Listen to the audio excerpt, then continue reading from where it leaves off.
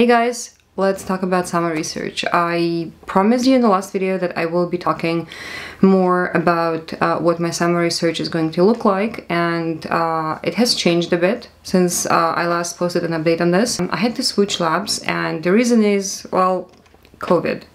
Because there's two main reasons. One is that university is doing a lot of renovations this summer. It's taking advantage of the fact that there is literally almost no one on campus. So it's reasonable to do all kinds of renovations that they can. And that's what's happening in our department specifically, and in the lab that I was supposed to work, it's scheduled to be extensively renovated, and that means that for a while we wouldn't be able to access the lab and do our work. And this is a very hands-on type of setting where you have to be in the laboratory to do any kind of learning, to make progress, to do something.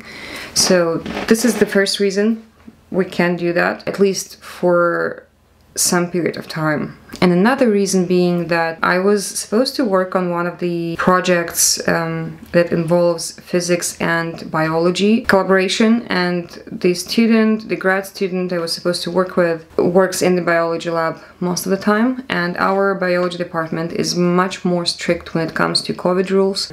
And with how the things look right now, it doesn't seem like in the summer there will be very much change from what's happening right now, because we have pretty strict rules when it comes to social distancing and things like that. I was just warned that it might be the case that the research won't be able to happen in the way that it was supposed to happen initially. I was advised to look around and ask around for other opportunities, either just in case or to actually change labs.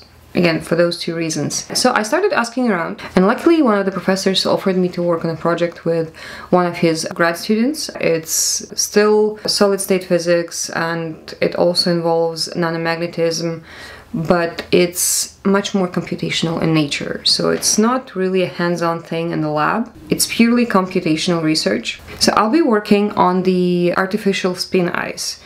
This topic and this term in general is very new to me. I've never heard about this before. In fact, even studying for almost 4 years now, I only learned about this when I was forced to look for another lab. And actually, I'm so glad I did, because this is a very fascinating topic. This is indeed something I would enjoy working on, and I particularly like that it involves a lot of computational work, because that will provide me with such valuable skills when it comes to learning programming, scientific programming in particular. So I think either way, regardless what I decide to do after that summer research, this will be very, very beneficial for me to have that done. And the programming language I'll be using to work on that project is Julia. I'm very excited about this project. I'm very excited to start working on this. And in a minute, I'm going to tell you a little bit more about what the artificial spin ice is, as far as I understand it. So what is artificial spin ice? It's a relatively new area of research. It has no direct applications just yet, as far as I'm informed, but it's indeed very exciting. Artificial spin ices are basically tiny nanomagnets arranged in a special way on lattices, like periodic lattices or non-periodic lattices. So the arrangements of those tiny, tiny magnets can be done in a way that they either form thin layers or actually like full crystals. Again, that's the best to my knowledge at this point. I don't know a whole lot about this just yet. I just read a few papers on that. And so there are endless possibilities for geometries of those arrangements. So you can create pretty unique materials with this. You can try and get very specific properties, and that's why these materials are called metamaterials or magnetic metamaterials. It's because they are engineered in a special way, not naturally occurring in nature. One aspect of this is that I found particularly interesting is that there are talks of the emerging magnetic monopoles, which, as we know, are non-existent in nature. So this is pretty interesting that we can talk about the emergent monopole properties for the magnets, for those tiny nanomagnets.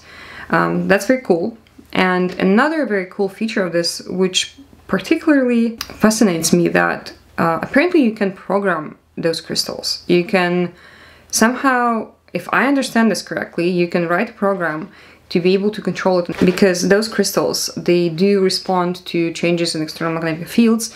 You can put current through it, you can create different states of material with it. And I guess there are ways to do it programmatically somehow. I'm not sure what the exact mechanism would be. So I guess that will be a really interesting topic to discuss later. So artificial spin ices are being extensively studied for their uses and applications in fields such as data encryption, data storage, computing, creating programmable or reconfigurable microwave circuits.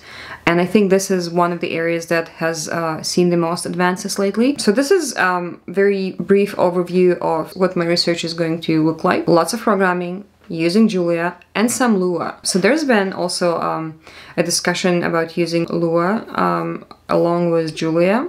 I'm not sure exactly why, because Lua is a relatively new language as well, and as far as I know, it's being used in image processing, game development, so maybe it has its uses for simulation part, where you have to do some modeling and simulation. Maybe it can come in very handy. Yeah, so there is a lot to discuss. There is a lot to talk about here. Definitely stay tuned for that. I also decided to use that opportunity and I brought back to life my old blog. It was sitting untouched for a year, two maybe. I created it, I didn't use it for anything. I just didn't know what to write about.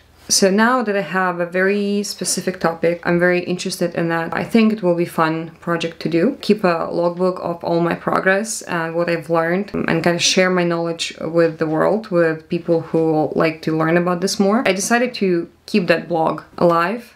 I took half of the day yesterday to change it up a little, so it's ready to go. I will link down below in the description to it. It has also a link to it from my main page, main YouTube page on the banner on the right bottom corner. And also my Instagram account links to it from the bio.